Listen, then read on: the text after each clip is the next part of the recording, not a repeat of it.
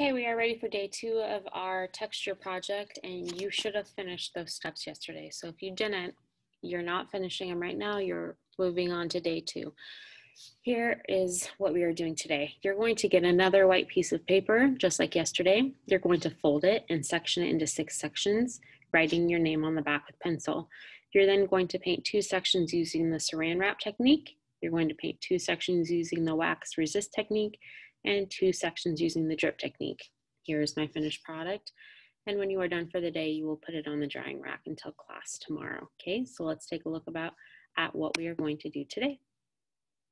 So now we have 6 more sections to do, and we're going to do another technique. All right, so now we're going to do just plain red again. Okay, I kind of spilled that a little bit, didn't I? That's okay. And we're going to use saran wrap. So on the front table, there should also be these pieces of saran wrap. You'll notice that there's a little bit of paint on them from somebody else who used them, and that's okay. Okay, so I'm going to go ahead and just paint my 2 squares together at the same time.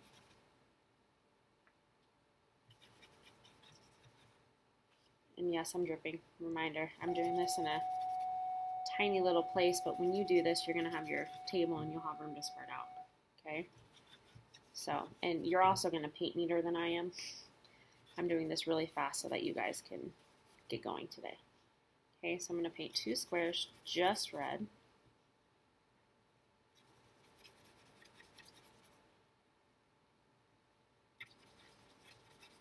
Now, as I know you and you have probably noticed, watercolors dry super fast. Okay, so when I'm done, I'm going to go back on top with some water and some more paint, because for the saran wrap to stick, it needs to be really wet. Okay, and you're going to go back and you're going to add saran wrap on top when you're done. Okay, and what the saran wrap does is it pulls the paint. So I'm going to go in and add more because I don't like how that's looking. It pulls and sticks to the paint. So look, I'm going to do that right now. Do you see how it's already clinging to it? So you have to work so fast. So I'm going to paint, and I'm going to set the saran wrap down right away, because it should like stick. It should stick and cling to the paint. So I'm almost just going to paint a little spot and then put the saran wrap right on. Okay, can you see how that's grabbing the paint? When it dries tomorrow, you'll come back and you'll peel it off, and it will leave these cool textures all over your square. So I'm going to paint this part really fast. I'm going to set the saran wrap down. Okay, friendly reminder once again, the saran wrap doesn't have to touch every inch of your squares. Okay, it's okay. Set that down again. Do a little bit more. Okay, and now for the saran wrap to work, this is not like the bubble wrap. The bubble wrap, you kind of printed and you took it off. The saran wrap you're going to leave on until your paper is dry tomorrow. So you're going to leave that there. All right, so that is the saran wrap. All right, we have 2 more techniques that we're going to do. The next one is what we call the wax resist technique. So you're just going to need red again for this, and you're going to need a red crown. Okay, so in these boxes, you're just going to draw some simple patterns with your red crown.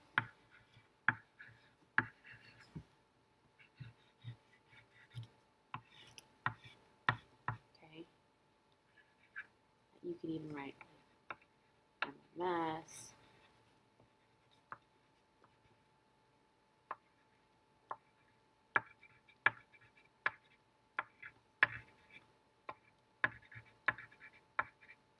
Okay, and you can take your time on the cooler things than I did. And then when you're done, you're just going to paint over it with your red paint. Okay, and it will resist the red crown.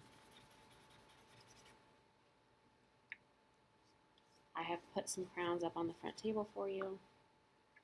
So all the materials that you're going to need today are going to be up on the front table.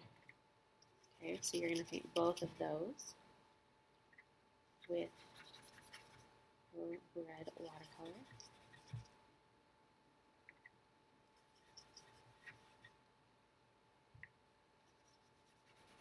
Once again, I'm doing this super fast. It's really sloppy. You guys are going to do a much better job than I am, right? Yes.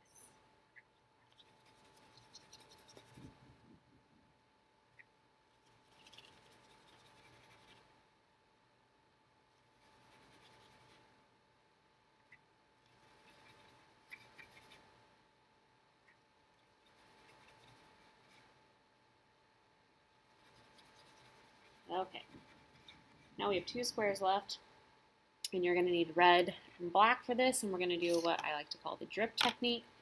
So I'm just going to paint the whole thing red again. Lots of red, because it's for us.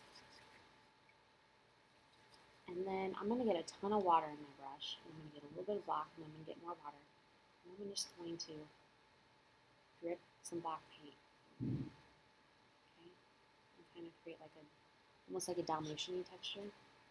Okay, super important though that you wash your brush out after using black, because you don't want your red paint to get all messy. Right? I'm also not painting very nicely. I mean, if I were taking my time and doing this, I would paint super slow, back and forth.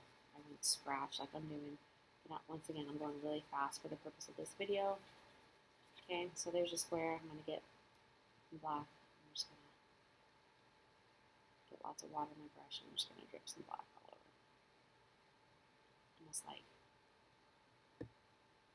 Almost like Dalmatian spots. Okay, and you're going to do your last 2 like that.